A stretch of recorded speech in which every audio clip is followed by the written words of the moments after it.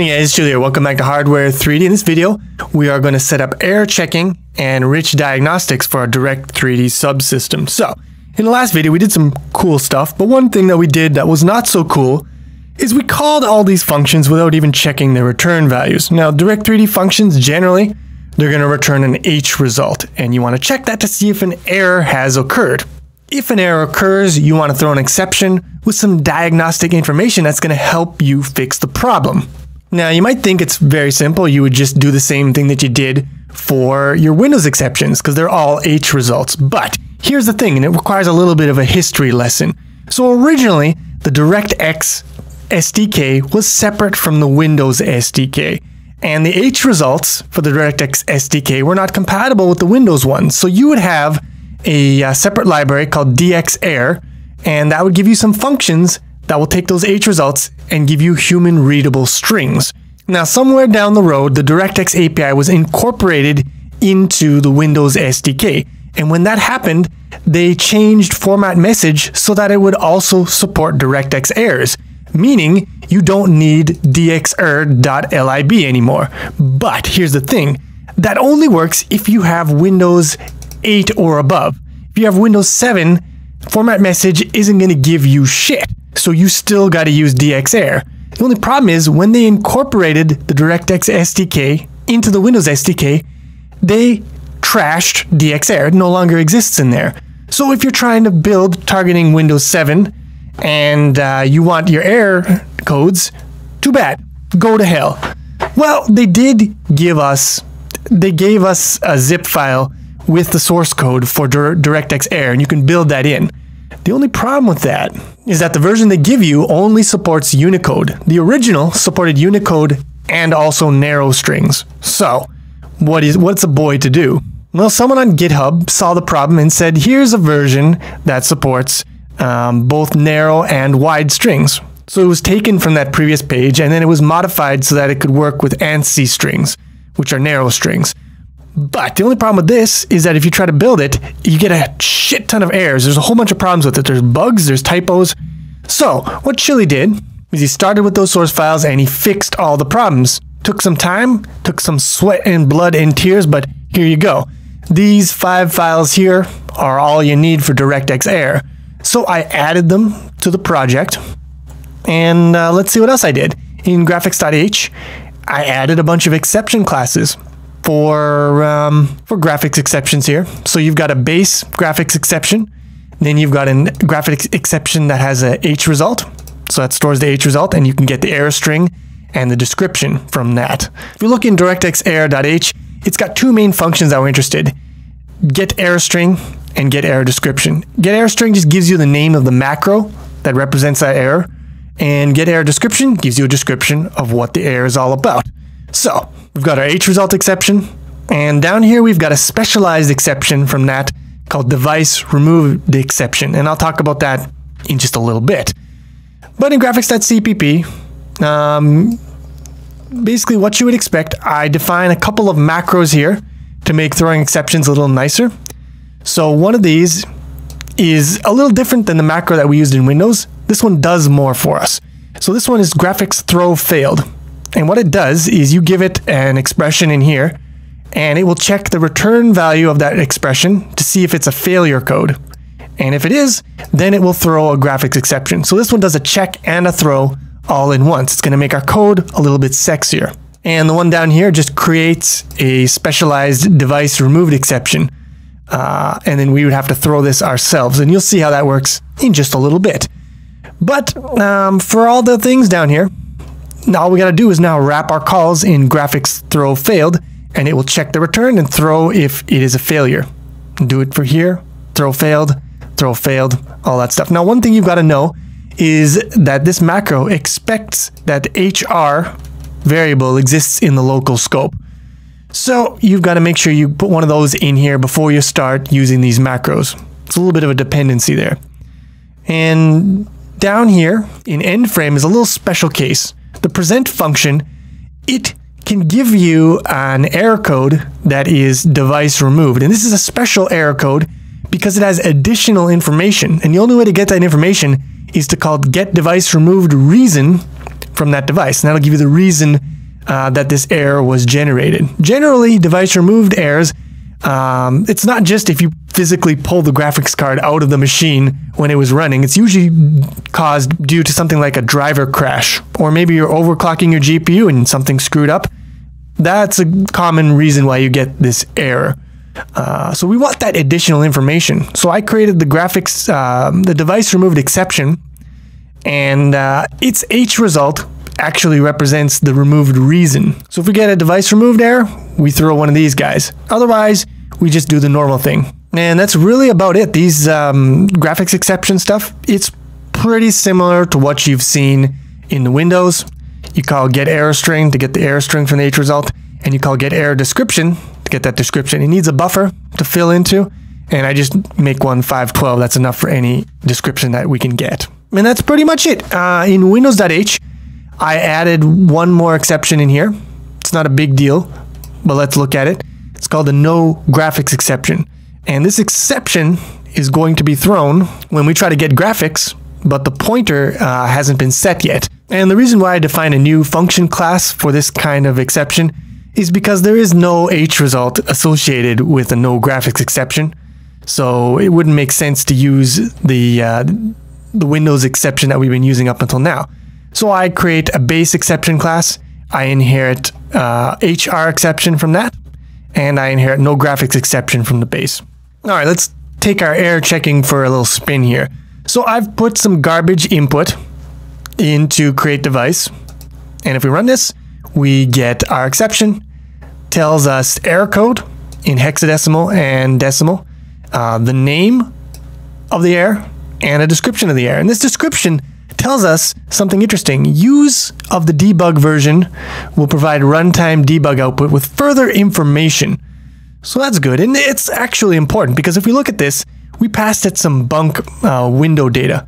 All it tells us is that application has made an erroneous API call that it had enough information to avoid. That's not a lot of information telling us exactly what went wrong. It tells us the line, what went wrong, so we know that the problem will be here, which means we know that there's a problem with creating the device, but we don't really have any good clues to tell us exactly that it was the window handle that was the problem. Now, what if we take the advice in that message and we create a Direct3D device on the debug layer? So by setting this flag here, it will now create the device on the debug layer. And now we're going to get the same error code, and we should expect the same because it's the same H result. So then you might be saying, well, what's the advantage then of putting it into the debug layer? Well, if we look at the output of our program, we can now see some stuff that wasn't in there before. This DXGI warning and this DXGI error. Output window is not a valid window handle. Well, that tells us the problem right away. And here it tells us output window is invalid. So by enabling the debug layer, we can get this information into our debug output window here. And that's pretty good. Now all we have to do is when we get an error, when we get an exception, we just know to look up into the debug window to see exactly what went wrong. And that'll work and everything, but you guys know Chili, right? Chili want it real sexy. Chili wants that information right in the exception so that when the message box pops up, it will have that information right there. I don't have to hunt for it in the output window. So how do we do this? Well, it turns out it's kind of complicated. So in order to access that information programmatically, we have got to interface with DXGI info queue. And it's a little complicated to get this all set up. So I've wrapped the whole process up in its own object, the DXGI info manager. So let's see how that works. Well, first of all, we need a function, DXGI get debug interface, to get that interface. And that function is in a separate DLL. So we've got to load the DLL. Then after that, we find the address of that function in the DLL. And then we can call that function to get our interface. So that's the construction of the info manager. It gets that interface. And the destructor releases it, of course. Then down here, when we want to actually get messages, basically what we do is we loop through messages in the queue. And messages, they go by index from 0 to number messages -1. So to get any specific message, what you would do is you would call getMessage with a null pointer, and that'll fill this message length with the length of the message at that index. Then once you have the size of that index, you would allocate a buffer, and then you would call getMessage again with a pointer to that buffer this time, and it will fill that buffer with the message. And then we just take the description part. The message is a structure. We'll take the description part, and we're going to put that into a vector of strings. And then when we're done with all the messages, we would return the vector. And there you go, there's getMessages. Now the thing is, getMessages, if we just loop through all the messages, we would get every message since the beginning of the program. But what I want to be able to do is I want to be able to call a function set, and then when I call getMessages, it will only give me the messages that happened after the last call to set. So therefore, I can constrain the messages I get for any Direct3D function call. The process would be call set, call your Direct3D function, and then if there's something goes wrong, call getMessages, and you'll get only the errors that were caused by that Direct3D function. And the way it works is fairly simple. I store the index of the last message in the queue when I call set. So when I call set, next will be set to the index of the next message that will go into the queue. So the index of 1 past the current last message. And then when I call getMessages, it will give me, it'll loop through all the messages from next until the end of the queue. So if new messages were inserted into the queue after I called set, those are the messages that are going to get output from getMessages. One last thing I want to note before moving on here is most of these functions, they take a parameter, and I'm using DXGI debug all. And that will get me all debug messages, but you can get debug messages from only DXGI or from only D3D. But we want all of those, right?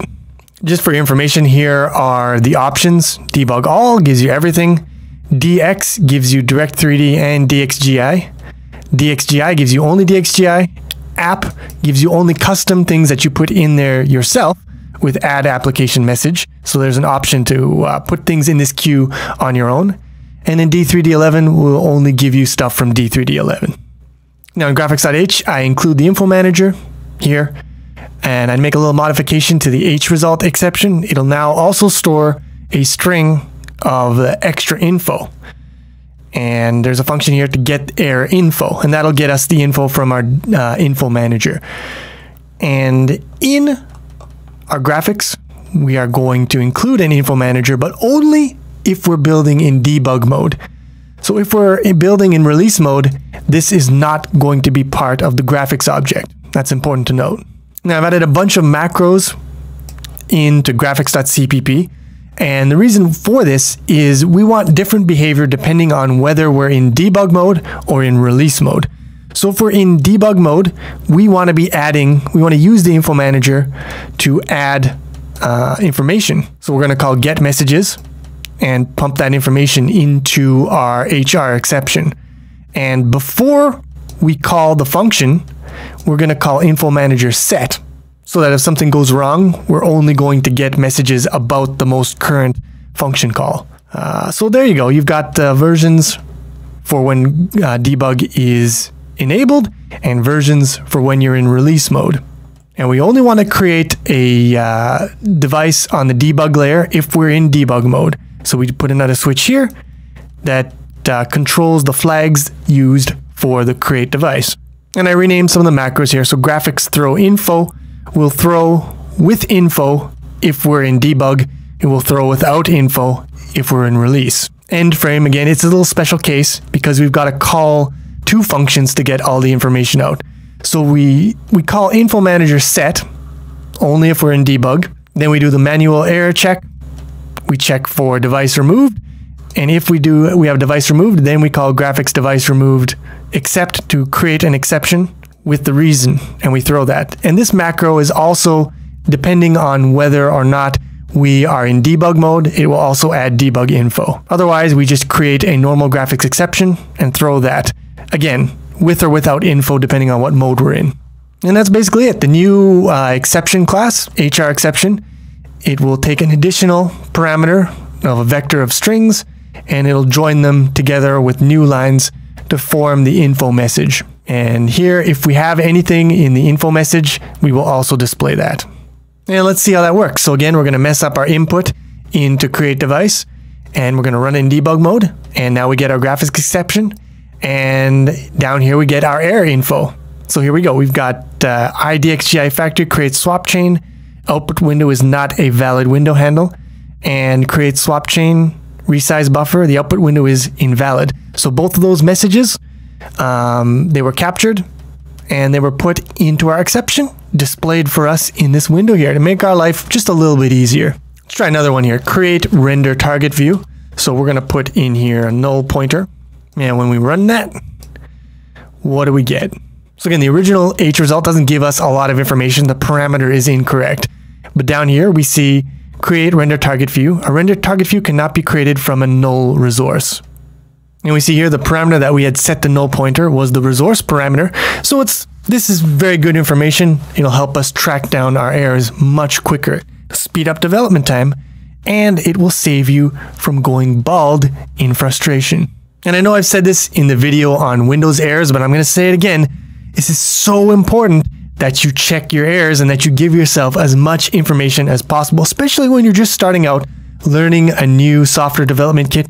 You're going to screw so many things up, and if you don't have all the information you could be getting, you're going to be spending a lot more time with your finger up your butt trying to figure out these problems than you actually need to. So do yourself a favor, take the high road, and get that diagnostic information into your program as early as possible. But that's going to about do it for this video. In the next video, we're going to make one more upgrade to the infrastructure of our graphics before we move on adding to our rendering capabilities. And that upgrade is we're going to replace all this garbage with some super sexy smart pointer technology. One more video of building sexy infrastructure, I promise, and then we'll get right back in to the fooling around drawing shit on the screen. But until then, thanks for watching. Hope you enjoyed the video. If you did, please click the like button, helps a lot. And I will see you soon with some more Hardware 3D.